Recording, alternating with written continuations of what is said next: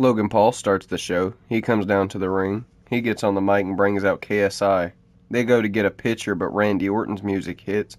He comes out and RKO's KSI. Hopefully this is leading to Randy versus Logan at WrestleMania for the United States Championship.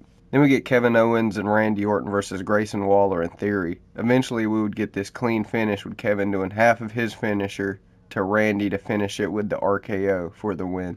Then after the match, Randy and Kevin gets attacked from behind by Logan Paul. Then we get Cross versus Bobby Lashley. Later on during the match, the AOP come out and attack Bobby Lashley. But then the Street Profits come out and go after the AOP. At the end of the brawl, the AOP was the team left standing. Then we get Tiffany versus this girl. Eventually Tiffany would hit her finish and would get the win. Then we get Angel versus Dragon Lee. Eventually Dragon Lee would get the roll-up and the win. After the match, Dragon Lee would get attacked by the whole team. Eventually Roman Reigns came down to the ring. Then The Rock came out after him. Roman gets on the mic and says, "Acknowledge us." Cody's music hits. Him and Seth comes out from the crowd.